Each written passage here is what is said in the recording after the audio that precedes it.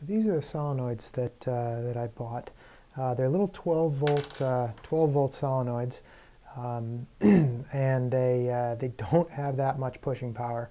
So I actually have 24 volts set up here. But what it is, in fact, they're also so cheap they don't even have a little spring that's on here either. So that doesn't help things. But anyway, what it does is if you connect power to it, it will actually strike like that. So let me try that again and show you on there. There you go. You can kind of see it like that. The problem is if you actually do it on a surface, what can happen, let's see if I can get this to work on this surface. What can happen is, let's see. Oh, it's not going to push down. If it pushed down, you'll see it actually can pop out. In fact, I can show you on the typewriter itself.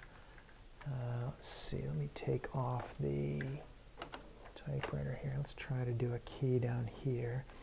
So if you set this on here like this, and you get to go like this, and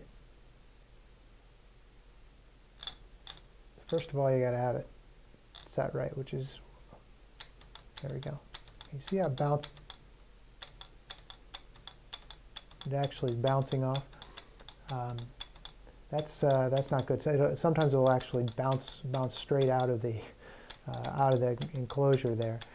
So I had to figure out a different way of doing that. What I ended up doing, I kind of stumbled upon this, was using, let's see if I can get the camera to focus on that, using just an eraser tip and shoving the solenoid tip right into there like that.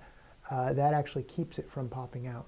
So that works fine. On one of them, in fact on the bell one over here, I actually have you can kind of see up here, I have a little spring that I did.